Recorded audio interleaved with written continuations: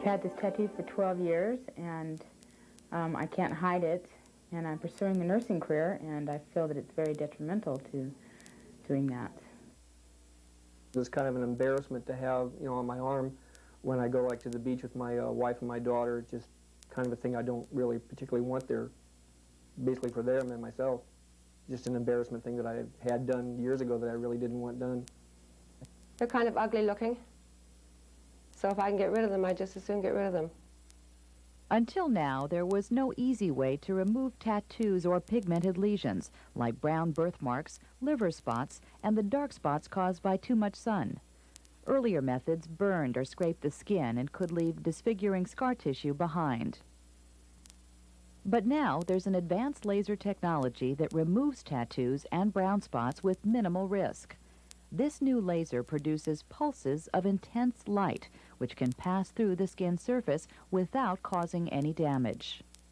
When the light hits tattoo ink, it is absorbed very rapidly and breaks up the ink into tiny microscopic fragments. Then the body's natural cleansing system carries the ink away.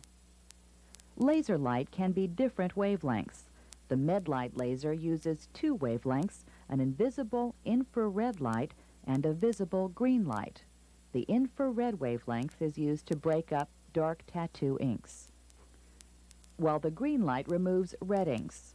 It also eliminates abnormal concentrations of melanin, which is the pigment that is found in brown spots and birthmarks. Patients generally find the treatment quite tolerable. First, safety goggles are used to protect the eyes. Then, the laser is moved rapidly over the skin. Its strong pulse of light may feel like the snap of a thin rubber band or specks of hot bacon grease hitting the skin. A local anesthetic can be used to counteract this discomfort, but most patients do not require it. It's like a rubber band snapping your arm. It's not very bad at all. Surprisingly painless. Each treatment is very quick, only a few minutes.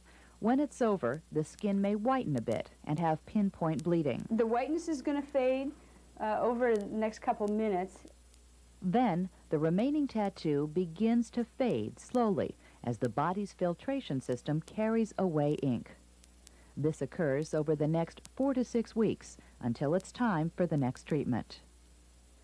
When brown spots are removed, the skin will whiten and then develop a slight blistering and bruising. This will heal in about 7 to 10 days. After the skin is treated, the doctor may apply ointment and a bandage. Then, to help prevent infection and scarring, home care should include keeping the area clean, treating with ointment, and protecting it with a bandage until the skin is completely healed. Patients may shower the next day, but should not scrub the treated area. Usually, only one treatment is needed to remove brown spots. Some birthmarks may return after several months to a year, but treatments can be repeated. And I'm really looking forward to the results. It'd be nice to have hands without the brown spots again. Tattoos require several treatments, spaced 1 to 2 months apart. This section right here has had one treatment done on it. This